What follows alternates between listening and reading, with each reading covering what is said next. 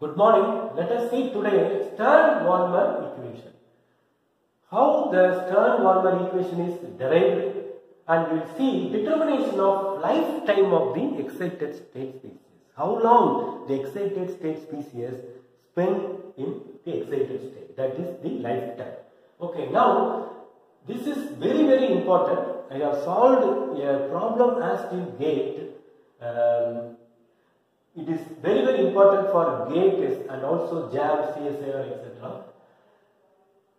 Stern-Volmer equation deals with the kinetics of photophysical process. He derived the kinetic equation for the photophysical process. Let us see what is fluorescence quenching of fluorescence. It involves four steps.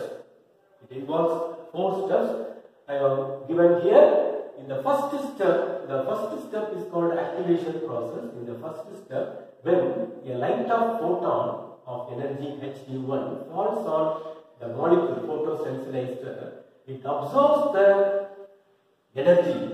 And it goes to the excited state. Okay? From the excited state, it can decay through fluorescence process, okay, or through internal quenching process, or in the presence of external quencher Q. Okay. Now this is the rate of fluorescence decay. It gives where K1 is the rate constant for the fluorescence decay. K2 is the rate constant for the internal quenching process. Where K3 is the rate constant for the external quenching process. Applying steady state approximation to A star, excited state species is very unstable. The observed light undergoes rate of fluorescence decay. Therefore, the rate of fluorescence is equal to K1 concentration of A star plus the rate of internal quenching K2 concentration of A star and plus K3 the rate of external quenching process. The rate of external quenching process is K3 A star Q. Okay. The observed light causes these three processes. The observed light, the intensity of light observed leads to these three processes. Okay, where A is called photosensitizer. The well-known photosensitizer is chlorophyll. Chlorophyll is a well-known photosensitizer, and oxygen is a quencher in photosynthesis. For example, the quantum yield. What is the quantum yield for fluorescence? Okay, it is equal to also PQ. The quantum yield for fluorescence in the presence of quencher equal to IF by IA. IF is the intensity of fluorescence emission. IA is the intensity of light absorbed. Therefore, equal to the intensity of fluorescence is directly proportional to the rate of fluorescence decay. K1 concentration of A star divided by this. Therefore, now let us take A star is common in both numerator and denominator. Therefore, let us take A star out. It will be cancelled. Therefore, we will get the equation 2. 1 is converted into 2.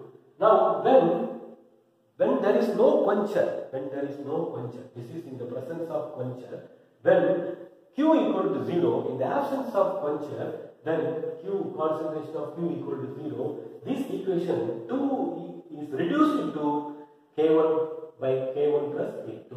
This is nothing but the quantum yield for fluorescence in the absence of quencher.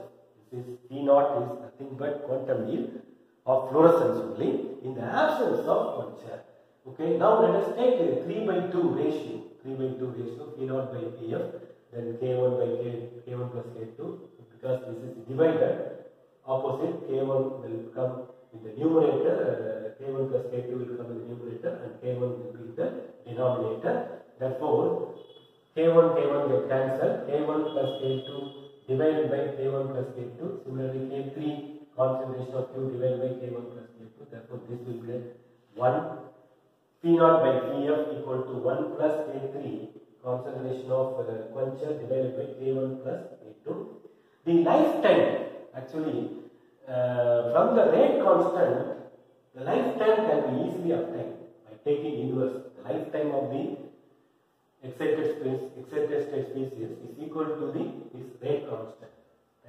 For example, if there is only the fluorescence decay, then the lifetime of the species is equal to 1 by k, because in the absence of quencher there are two processes, therefore tau equal to 1 by k1 plus k2. On substituting tau here for 1 by 1 k plus k1 plus k2, then 1 plus k3 tau concentration of Q. This equation is called Stern-Volmer equation. Okay, this is a straight line equation. This is a straight line equation. Y equal to mx. This is y equal to this is mx plus c. Okay. Therefore, on plotting a plot of P naught by Pf versus concentration of the quencher will give you a straight line with the slope m equal to k3 tau, where k3 tau is called Stern-Volmer constant. From the slope, we can determine the lifetime of the excited state species.